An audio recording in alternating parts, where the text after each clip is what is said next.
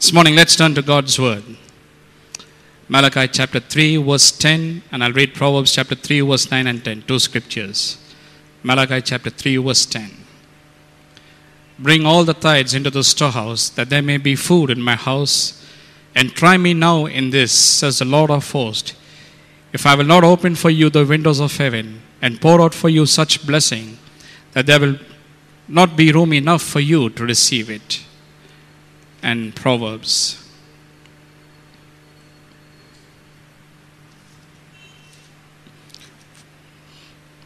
Proverbs chapter 3, verse 9 and 10. Honor the Lord with your possessions, and with the first fruits of all your increase, so your barns will be filled with plenty, and your vats will overflow with wine. I'll just stay with that. Well, we are talking about financial and material prosperity, a very important aspect for Christian living.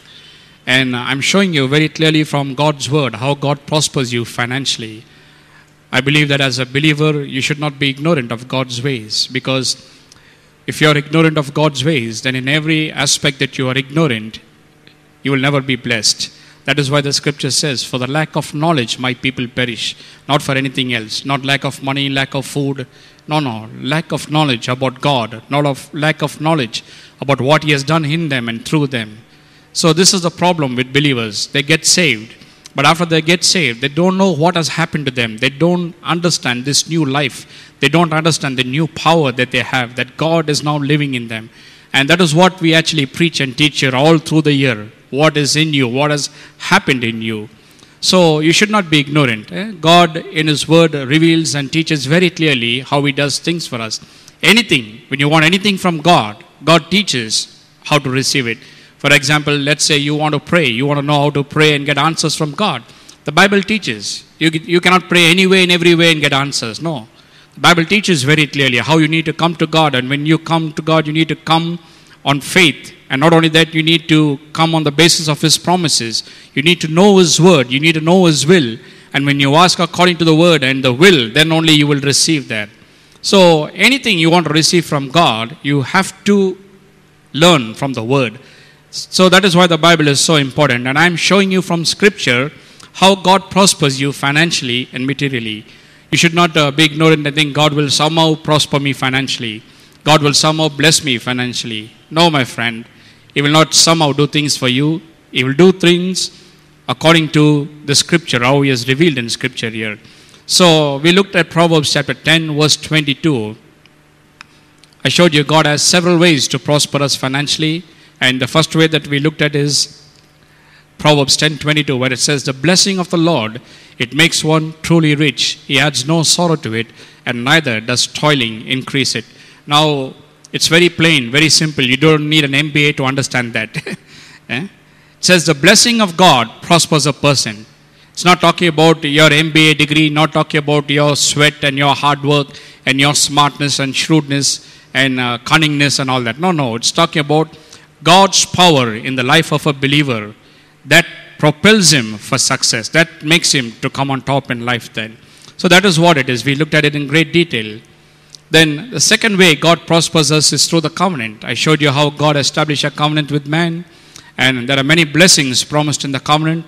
And one of the blessings is financial and material prosperity. Then thirdly, we looked at the laws of prosperity.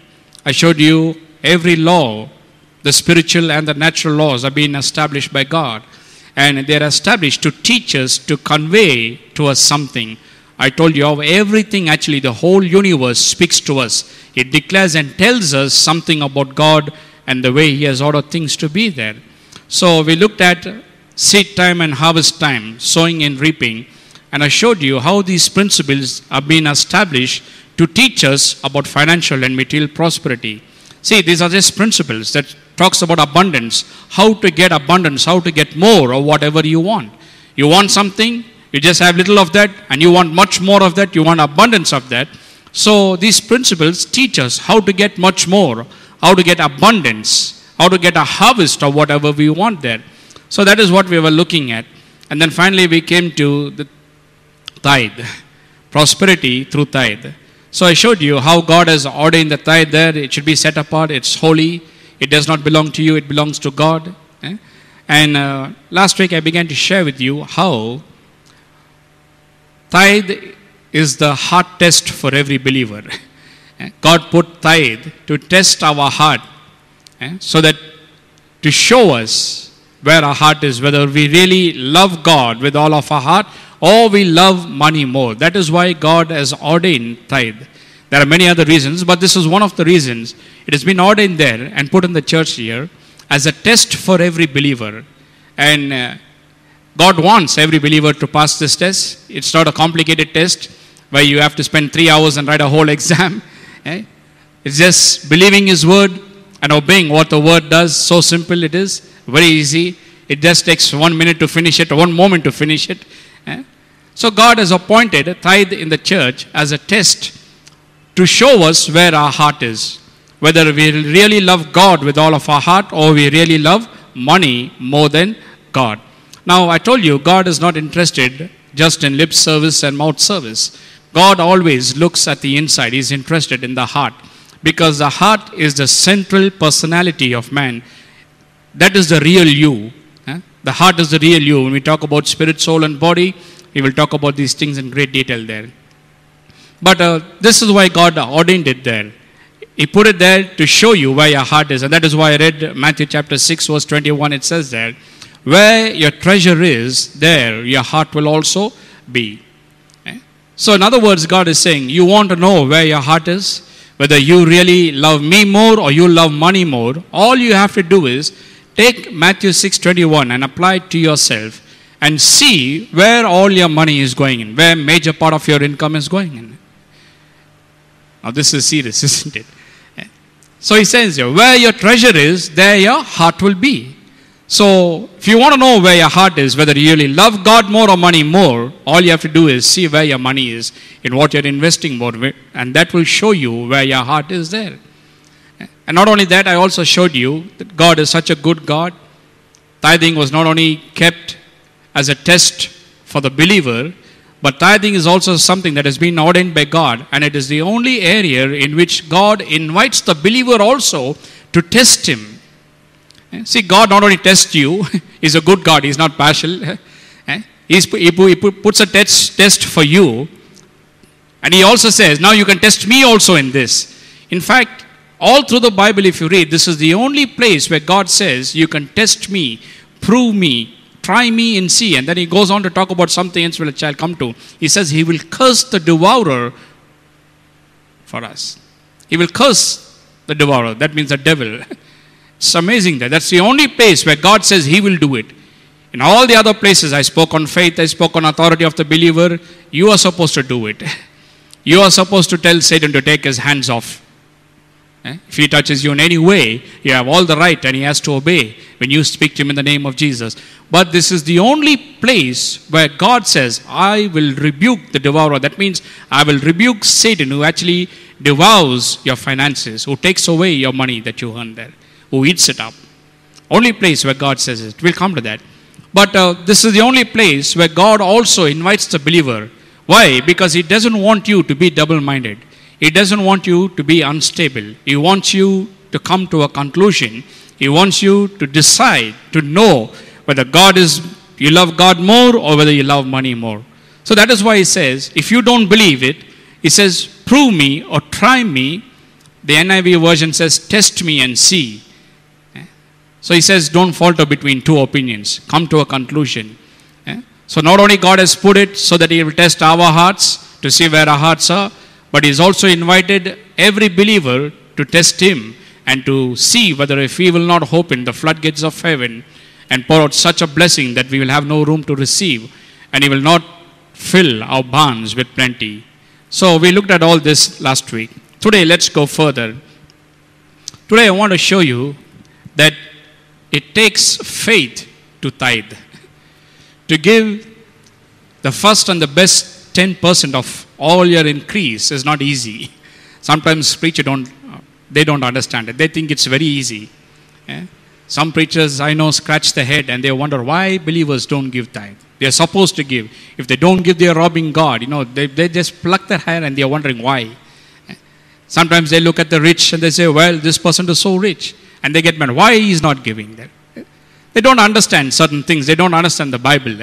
So if you understand the Bible, you understand everything. And I want to show you today that tithing is not an easy thing. Whether you are poor, whether whether you are rich, whatever it is, it doesn't matter. I want to show you that it takes faith to tithe. If you do not have faith, you will never tithe. Whether you are rich or poor, whether you have more than enough, not enough, or even just enough. All these things don't matter. I want to establish this truth to you today. I want to show you this from the scripture, that unless and otherwise a person really has faith in God and God's word, when he trusts God and God's word, whatever God's word says, only then he will tithe, whether poor or rich. If he doesn't believe God, if he doesn't trust God and God's word, he will never tithe. I want to show you that from scripture. So before that, let me just tell you the definition of faith. Now, if you have missed our series on the teaching of faith, faith is a very important subject, because when you understand that, you will understand things. Sometimes people look at the problems and the sickness and the lack and the want, and they think this is how they're going to be for the rest of their life. So you need to listen to the series of teaching. But in that, I gave you a definition for faith. The simplest definition for faith is, it is not just believing God and His word, or not just trusting God and His word. It is believing God and His word and acting upon what you believe. That is faith. Faith is incomplete only by believing. See, this is where a lot of Christians miss out on all the blessings of God when it comes to healing, when it comes to, blessing of tithes and everything. They miss it out because they only fulfill the first part. That means many of them believe. They believe God for healing. They believe God to bless them when they give tithe. But believing is not faith. Believing is only just part of it. It's not completed yet. That is not complete faith. So faith, the simplest definition is believing God's word and acting upon whatever God's word says. That may shock some of you, but that is exactly what faith is. Because if you go to James chapter 2 verse 19, I'm just going to quote it. It says that even the demons believe that there is one God. Can you imagine that? Yeah? Even the demons, they know very well that there is only one God. They believe in God. But I want to ask you a question. Are they saved? Yeah? Is the devil saved? Is Satan saved? Is Antichrist saved? No, he's not saved. He will never get saved. Yeah? So faith is not only believing. See, a lot of Christian people, they believe. They believe that God heals. They believe that when they tithe, God will bless them. They believe in tithing. But the thing is, they don't act upon what they believe. And that is where they miss out on the blessings of God. And I tell you, my friend, if you want to experience God's word in your life, if you want God's word to become true in your life, then you not have to believe, but you have to go beyond believing in doing what the word says. I experienced it in my life. When I first got saved and went to AFT Chennai and started attending church there, I started to hear teaching about, believer's authority, how you can lay hands upon a sick. Even if you're a believer, you can lay hands upon the sick and they will be healed. Now I listened to this. This sounded so wonderful there. But the thing is, I just didn't believe it. I went and experimented. We went to many places there. We went to housing boards on the streets. And we had meetings there, and I began to, after preaching the gospel, I began to lay hands upon the sick. And only when I laid hands upon the sick, I saw people healed. Only then I knew God's word is true. Only then I experienced God's word in my life. See, only believing will not change you anyway. It will not do any good to you. Just like the demons. They have not changed in any way. So faith doesn't stop with believing. Believing is the first step. It's good because when you hear God's word, it produces faith and you begin to believe it. But you must go beyond that and act upon God's word. It is only when you act upon the word that you see the manifestation of God's power working in your life through His word there. You begin to see God's word fulfilled in your life. So that is why faith is believing and acting upon whatever God says. That is exactly what faith is. So I want to show you now, because you may ask, how is that connected to tithe? Well, I want to show you that unless you believe God and believe His word, you will never tithe. Whether you are poor or rich, you will never tithe. See, preachers don't understand it. And that is why sometimes they get mad at people. I know some of them abuse people, scold people. They say, you have money for everything else except God. Well, because they don't understand that unless a person has faith in God, unless a person really believes in God and trusts in God and trust His word. See, if to trust in God is to trust His word. To believe in God is to believe in His word. So unless a person has faith in God and has faith in the word, only then he will give. If not, he will never give. You can scold him, you can abuse him, you can do whatever, you can even beat him also. He will never give. The more you are against him, the more he will rebel. I want to show you that it takes faith to give. Without faith, you cannot give. That is why I always say you must give your heart to God first. Your heart to God first. That is what Paul says. In 2 Corinthians chapter 8, he talks about, how they gave liberally. They gave not only according to their ability, even beyond their ability they gave. And he says, that's fine, that is good. But then he says, more than this, I plead that you give your heart to God first. That's wonderful, isn't it?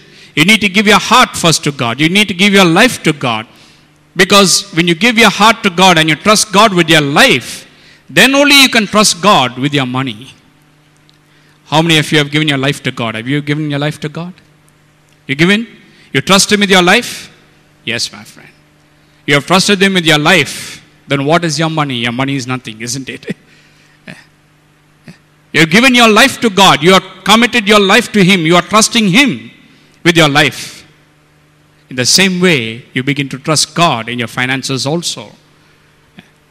So I want to show you that how unless you have faith, only then you can give. If you don't have faith, if you don't trust God with your heart, if you don't believe His word, whether you are rich or poor, you will never give it the first and the best 10% of all your increase. It's not easy to give. I understand that. So let's go to scripture. Let's turn to Exodus chapter 13. Exodus chapter 13. I'll read verse 1 and verse 2. Then the Lord spoke to Moses, saying, consecrate to me all the firstborn, whatever opens the womb of man and beast, it is mine. So here we see that God is speaking to Moses and commanding the people of Israel. And He says there, consecrate to me all the firstborn, whatever opens the womb among the children of Israel, both of man and beast, it is mine. I told you the word consecrate means to separate because it is holy. So here God is saying, separate the firstborn, whether, of whatever opens the womb of man or beast in the entire nation of Israel, He says. The firstborn belongs to God. That is what He says there in verse 2. Now, as you come down to verse 11, I'll read from verse 11 to 13 now. We'll see the principle further stated here. Sometimes when you read verses 11 to 13, you may not understand it. That's why it needs some explanation. So verse 11, and it shall be when the Lord brings you into the land of the Canaanites, and He swore to you and your fathers, and gives it to you, that you shall set apart to the Lord all that open the womb, and that is every firstborn that comes from an animal which you have, and the males shall be the Lord's. And verse 13, but every firstborn of a donkey you shall redeem with a lamb, and if you will not redeem it, then you shall break its neck. And all the firstborn of man among your sons shall you redeem, or shall be redeemed. Now you may be wondering what's happening here. And especially if you have an old King James version, you'll be more confused about it. But don't worry about it. I'll just tell you what God is saying here, what these scriptures mean. Here, it's talking about the principle of the firstborn.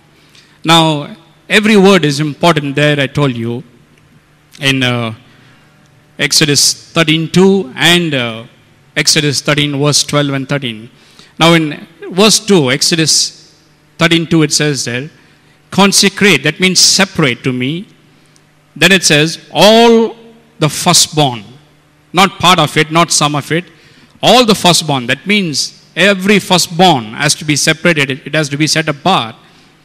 That opens the womb among the children of Israel, both of man and beast. So the firstborn of man and every beast there is to be set apart for God. He says it is mine, you don't touch it. You just keep it apart, it's holy, separated there. And here in verse 12 and 13, he's further expounding that principle here, and he's establishing a principle. What is the principle? According to the Old Testament law, the firstborn was either to be sacrificed or redeemed. That is what we read here from verses 12 and 13. As you read right up till 15 and 16, it is explained there. But this is the principle that has been established here. It is very simple. I simplified it for you. It's talking about the principle of the firstborn. How the firstborn, it either has to be sacrificed or redeemed there.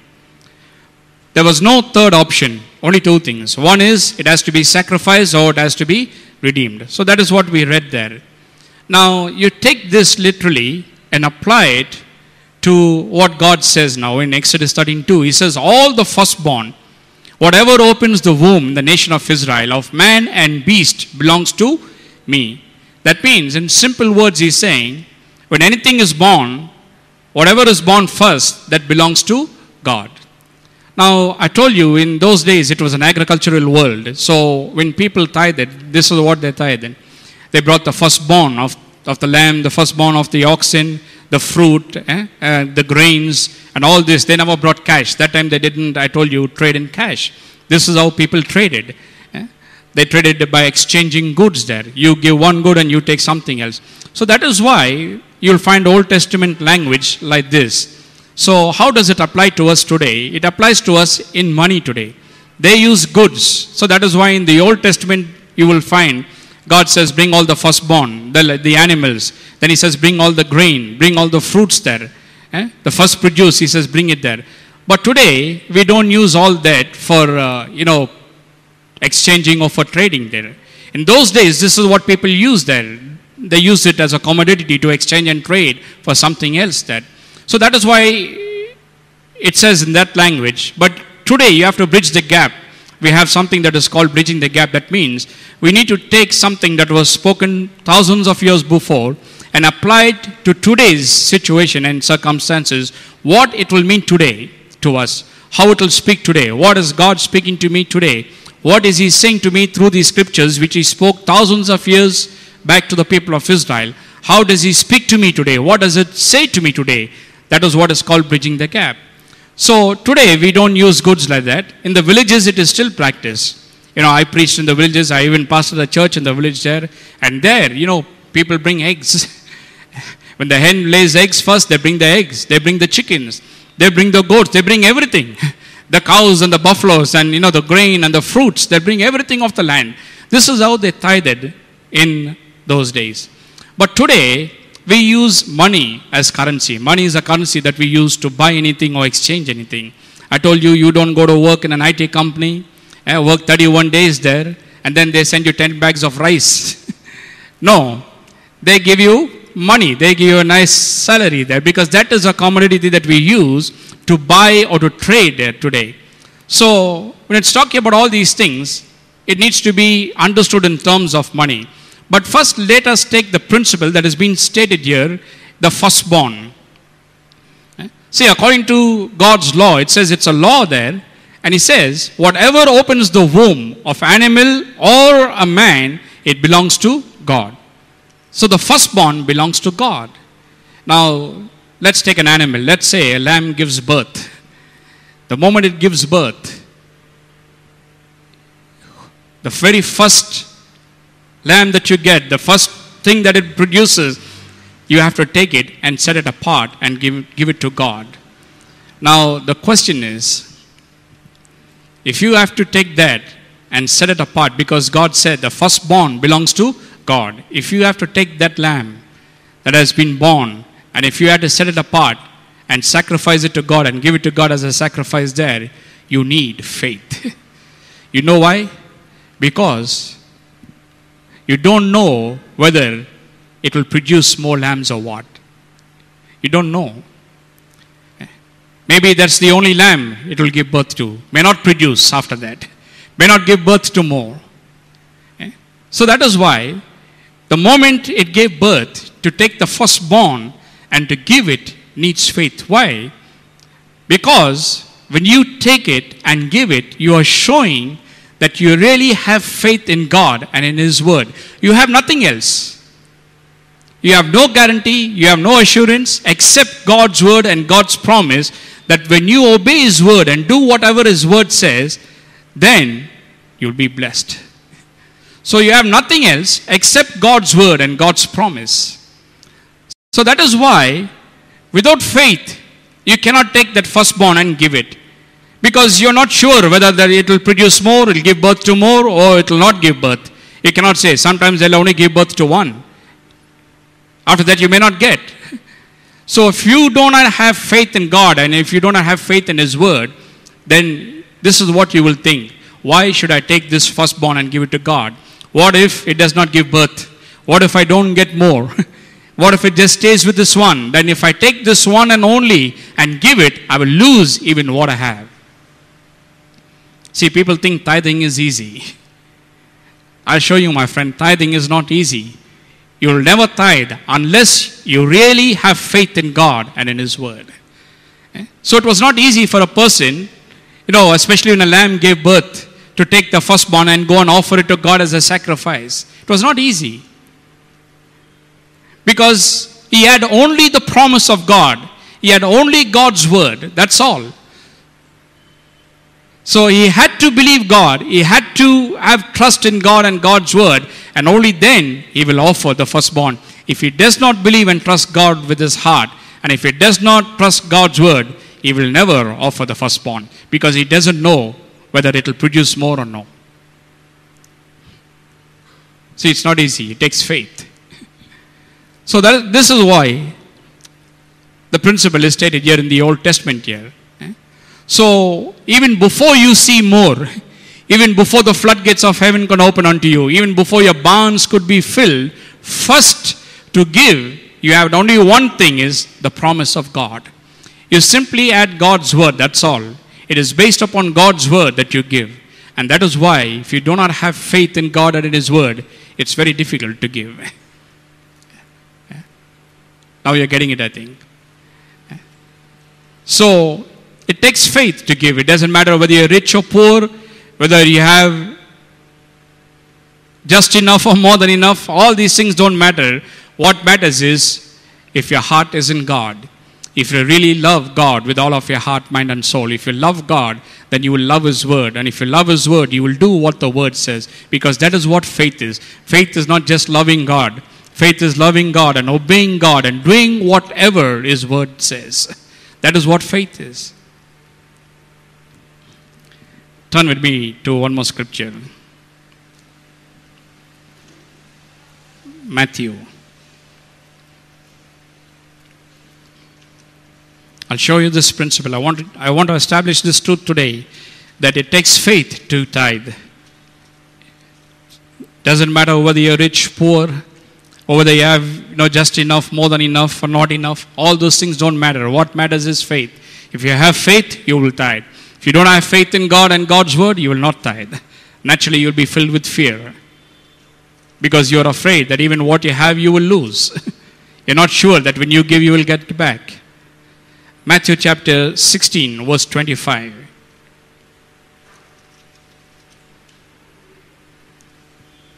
Matthew chapter 16, verse 25. For whoever desires to save his life will lose it. And whoever loses his life for my sake will find it or keep it. Or you may be wondering what Jesus is saying here. Well, he's talking about the same principle. Jesus is echoing the same principle here.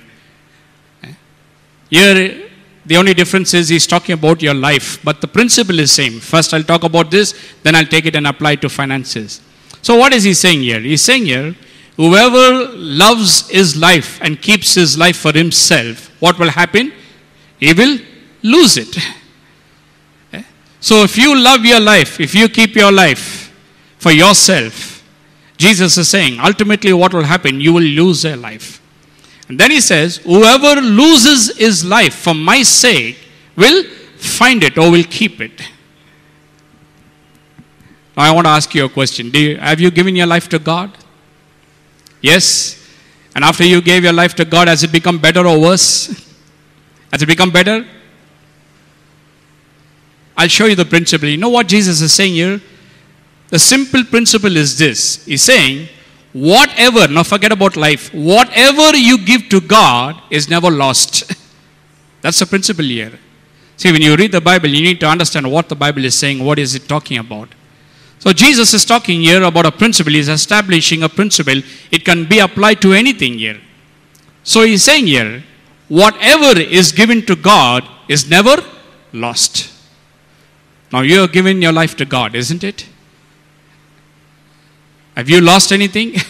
Or has it become better? Now I tell you, my friend, after you give your life to God, you gain everything. That is why the Bible says, what shall it profit a man if he gains the whole world and loses his soul? God places immense value upon your soul. Your soul is more important than all the wealth and the treasures in this world there. So that is what he's saying here. I remember the time that I gave my life to God. And as I look back at it, I thank God that I gave my life to Him. I trusted Him with my life. Because from that day till today, I found that my life every day is getting better and better and better. There's a wonderful song that we used to sing before. Every day with Jesus is better than the day before. That's true, my friend. That is what the Christian life is. That is what the Christian life is. Every day, my life gets better and better and better. So that is the principle Jesus is stating. He says, anything, whatever is given to God, whatever is entrusted into God, you know what He does?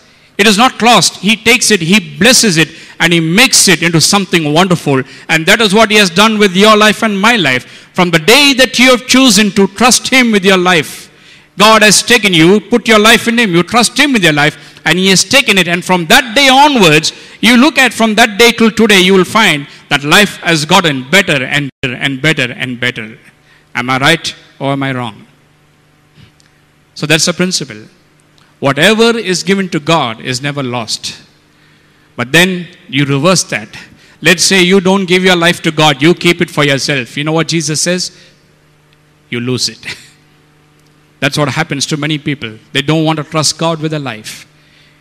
They don't have faith in God. They don't believe that when they give their life to God, that God will take it and make it wonderful and make them a great blessing. They don't believe it. They just keep it. They don't want to give their life. They don't want to trust their life to God. And you know what happens ultimately? They lose it. So that is the principle that Jesus is teaching here. Whatever is withheld from God is lost. You try to hold back something from God, whether your life or whether your money, it's lost.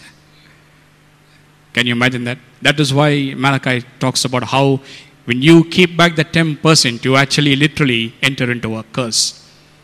We'll come to that. How can I be cursed when the Bible says I've been redeemed from the curse? Galatians, Paul talks about it.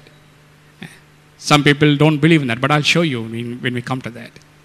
But this is the thing. Whatever you withhold from God, it's lost. So when you withhold the 10%, the first and the best, everything is lost. Not only the 10%, even the 90% also is lost. But when you honor God with the first and the best 10% of all your increase, then the rest is redeemed. That's the principle there. There are only two options. The firstborn has to be sacrificed or it has to be redeemed. There is no third option there. So same way with the money also. Whatever is withheld is lost. But whatever is taken and given to God is blessed. So Jesus also echoes this principle there in Matthew chapter 16, verse 25. So that is why I told you it takes faith to tithe. So in the Old Testament, when an animal gives birth, and he gets the firstborn there, the firstborn has to be sacrificed. And it will never be sacrificed unless the person really believes God and God's word. See, all we have is God's promise, God's word. That is all we have, nothing else. We have God's word and God's promise. God says the firstborn is mine. Take the first and the best and sacrifice to me, and the rest will be redeemed. So we have only God's word and God's promise. So to take that firstborn and to sacrifice needs faith. Because you don't know whether more will come or not. So you simply believe God's word and whatever He said and you sacrifice it. So when you take that lamb that has been born to sacrifice, this is what you say. God, I trust you. I trust your word. I believe in you with all of my heart, and I believe in your word. And that is why, just as you have commanded me, I am taking this firstborn. I don't know whether it will produce more or not, but your word says to bring the firstborn, it belongs to you. And when I give that, when I sacrifice that, the rest is redeemed. That means I only have your word and your promise, and I am believing your word, and I am acting upon your promise. And that is why I am taking this first and the best and sacrificing to you, because I know when I do that, I will get more, because your word promises it. If you don't have faith in God and in God's word, you cannot do it, my friend, because you're afraid. You know what you're afraid? You have only one. You may lose this also. Why take the risk? Let's keep it. It takes faith to tithe. Turn with me to one more scripture, Leviticus.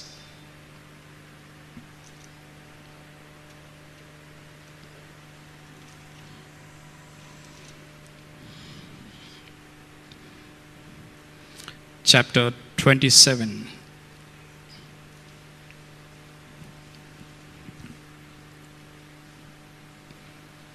And verse 30. Chapter 27, verse 30. And all the tithe of the land, whether of the seed of the land or of the fruit of the tree, is the Lord's. It is holy to the Lord. Now we've been talking about the principle of the firstborn from Exodus chapter 13:2 and verse 12 and 13 here. Now here it talks about tithe. It says, bring all the tithe into God's storehouse. And even Malachi says, bring all the tithe into the storehouse of God, and see if I will not open the floodgates of heaven and pour out a blessing upon you, that you'll have no room to contain it.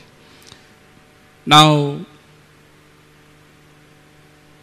many preachers, you know what they say?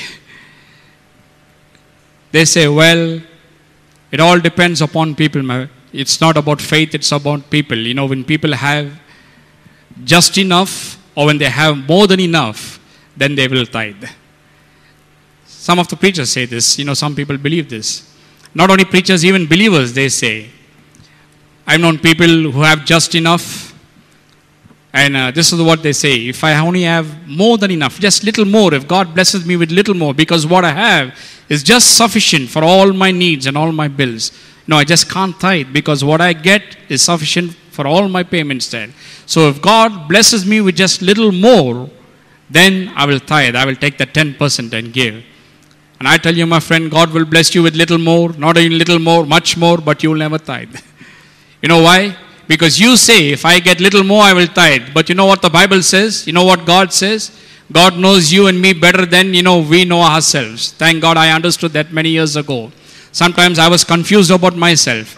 One time I will like something, another time I will hate it. I don't know why.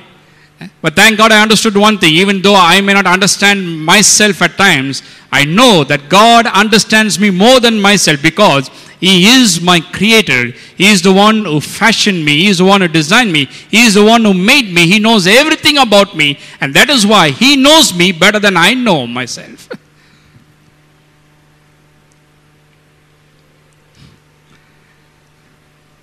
I hope you learned that lesson also. It has changed my life tremendously after I understood that.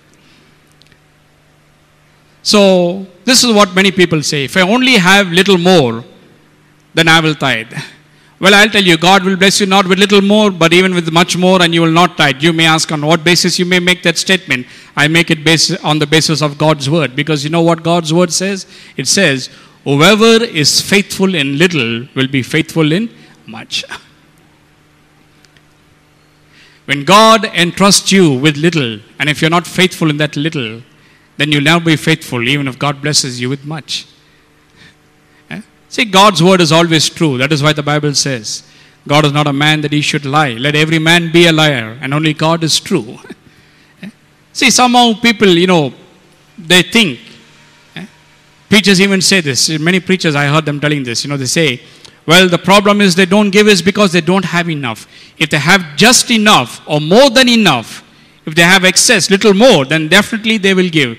Well, that is exactly what I'm trying to show you. Even if you have just enough, or if you have more than enough, you will never give, because the Bible is very clear. It takes faith to give. If you don't have faith in God and God's word, you will never give, even if you are blessed with more than enough. Because the more you have, the more the 10%, escalates. And you begin to calculate because, 10% goes very high. Now you are calculating, well, it's gone up so much. I can do so many things with it. Sometimes even preachers don't get it. They think if people have just enough, they will tithe. No, my friend. Some say if they have more than enough, they will tithe. No. Whether they have just enough, or they have not enough, or whether they have more than enough. In every situation, it takes faith for a person to give. A person needs to trust God. He needs to trust God's word with all of the heart.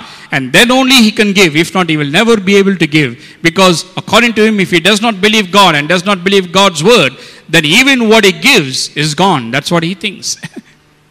He loses the 10%, he thinks. He thinks he's minus of 10%. So it's wrong to say if you have just enough or more than enough that you will give. No, it takes faith. When a person has faith in God, when a person trusts God and believes in God with all of his heart, and when he knows God's word is true, only then he'll give, because he knows when he gives, the rest is redeemed. When he gives the first 10 portion, the 98 is redeemed. That is blessed. He understands it. So it doesn't matter whether you're poor, rich, or whether you have or don't have, all these things don't matter. What matters is whether you have faith in God. If you have faith in God and in his word, then only you'll give. If not, you'll never give.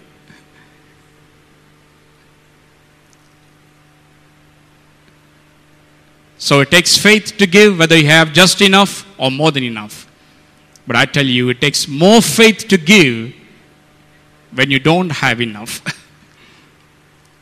See, when you have just enough and more than enough, even then it takes faith to give. But when you don't have enough, when you have lack, when you have insufficiency, when your bills are more than what you get on hand, your income, when your expenses are more than your income, that time, I tell you, my friend, it takes more faith to give than when you have just enough and more than enough. Because whatever money you get is not sufficient to pay your bills. And as the days go by, the bills are getting, the length of it is getting more and more. Before only the provision bill will be long. When they write the provision bill, they'll buy things only for a month. Every month they will buy provision. So the provision bill used to be a long list there. But today, all the expenses are becoming a long list. You have to pay your provision bill, you have to pay your house rent, you have to pay, your current, you have to pay your water bill. If in a family, if you have 5 people there, 5 of them have cell phones today, you have to pay 5 bills there. You have to pay for clothes for them. You take 5 of them and go shopping and see.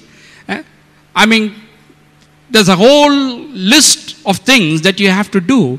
And just imagine, you are getting income here and your income is absolutely not sufficient to pay even the bills that you have.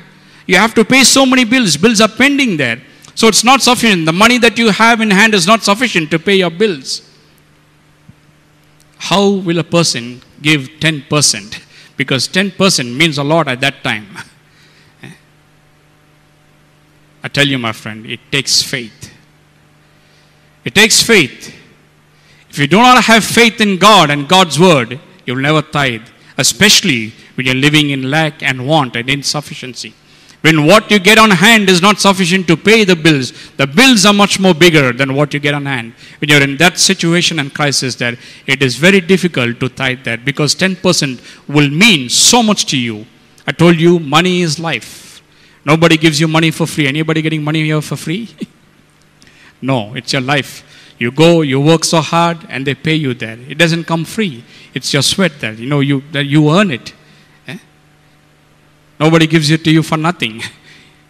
If you know any employment like that anybody is taking on, please tell me. I'll do at least a part-time job there, where I can just go sit in the AC and get a thick cover every month. Money is our life.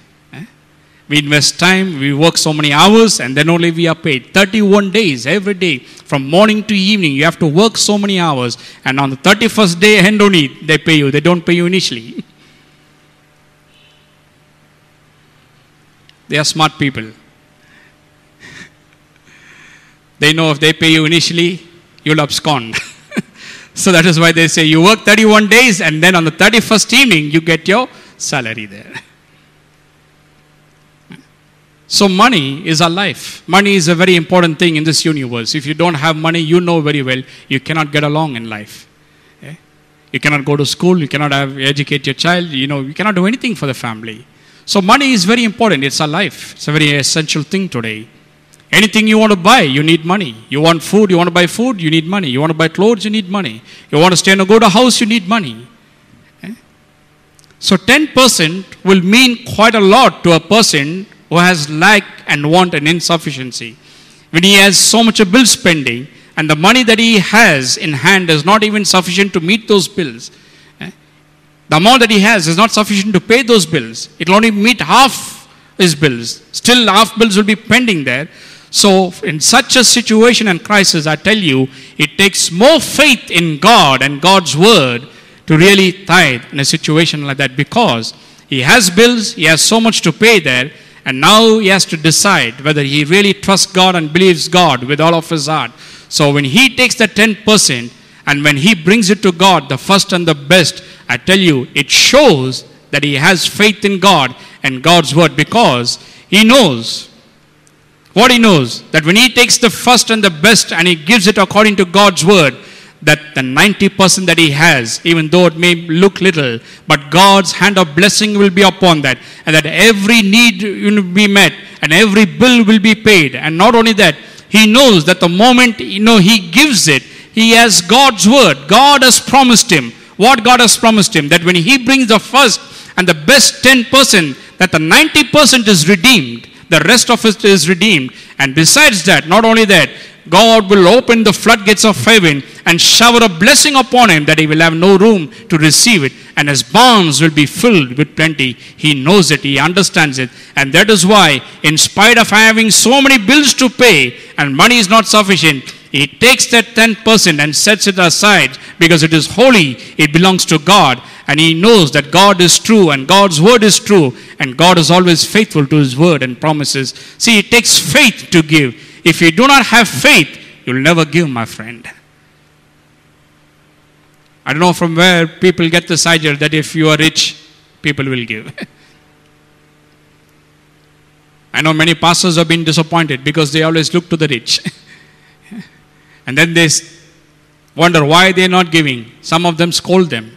Many people who come here in the first service, they have come to me and they told me that. They said, we have been scolding for not giving.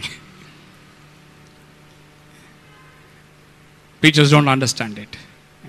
It takes faith to give, my friend. When a person really believes God with all of his heart, if you can trust God with your life, then definitely you can trust God with your money also. That is why it says, this is the principle. Whatever you withhold is lost. If you try to withhold from God, it is lost. Whether your life or whether money. If you don't give your life to God and you keep it and you just say, it's my life, I'll do what I want with it, ultimately you will lose it. You will mess it up. You will ruin it. But when you take your life and give it in the hands of God and say, God, I place my life into your hands, take it and bless it and make me a vessel of blessing unto others, your life will be blessed. Whatever you withhold is lost. And whatever is given is blessed. That's the principle there. So that is why it takes faith to tithe. To give the first and the best 10% of all your increase. You really need to believe God and his word. Then only a person will give. If a person does not believe God and his word, he will never give. Because he doesn't know. If I give the firstborn, will I get more or no? He doesn't know. He only has God's word, God's promise. So unless you believe God's word and his promise, then only a person will give. If not, he will never give. You know, Jesus was God's tithe. Jesus was the only begotten son. He was the firstborn of God. And he was God's tithe. What's the principle? The firstborn has to be sacrificed so that the rest can be redeemed. So Jesus was sacrificed on the cross of Calvary. You know why? So the rest of humanity can be redeemed. Isn't that wonderful? It's a principle, my friend. Jesus was sacrificed on the cross. Why? God's firstborn, one and only begotten Son. He was sacrificed on the cross so that the rest of humanity can be redeemed. That's the principle here. And even today it's same. We have a classic example of Abraham. You know why Abraham is called the father of faith? Even though he had to learn faith, it took some time for him to learn faith, but he learned it and he became the father of faith of all those who believe. Remember when God told him to take his only son Isaac and offer it, he did not hesitate. God didn't wait for him to have 10 sons and then say, okay, now take your son and offer it. No. The son of promise. Isaac was the son of promise. And then after giving him the son in an old age, in an impossible situation, God tells him, now Abraham, take your son and go and sacrifice him. Abraham does not question God. He did not say, oh God, you only gave me this son. You said he's the son of promise. And now you're telling to kill him. If I kill him, what will happen? How will your promise be fulfilled? What will you do? No. The Bible says Abraham believed God's word. He believed God's promise. That even if he killed his son, God will raise him up again. Amen. Why? The only thing that Abraham had was God's word and God's promise. And I tell you, my friend, it is the same when we tithe today. When you take your first and the best 10% of all your increase, and when you give it to God, the only thing that you have is God's promise. That's the only thing that we have. You have God's word. God has given you his word. That when you take the 10%, the first and the best, and you give it to him, God has promised. He says, try me now, prove me now in this and see if I will not open the floodgates of heaven and shower a blessing upon you that you cannot contain, and I will fill your barns with plenty. It will overflow. We have only God's word, isn't it? That is why it takes faith. If you really believe God's word, then you will give the first and the best. Because you know God will honor his word. He will fulfill his promise. So faith is believing God and acting upon his word. Whatever God says, that is faith. So that is why without faith, you cannot tithe. You need to have faith in God. You need to have faith in his word. Then only a person can tithe. If not, he will never tithe. Well, I'll just stay with this. Next week we'll continue. Shall we all stand this morning?